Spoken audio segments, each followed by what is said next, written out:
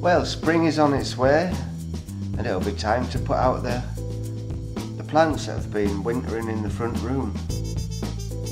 We've got the yucca and the avocados. There's a little experiment I did this year. I tried to graft on with a saddle and stirrup graft. We grafted on these tomatoes onto the avocado and they've come out really well.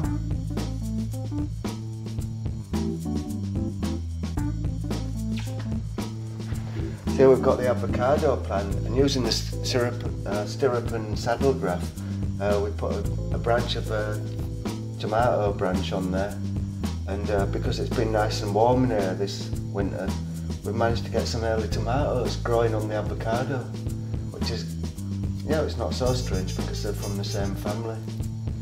So we'll be able to have fresh tomatoes today, and hopefully one day we'll get an avocado too.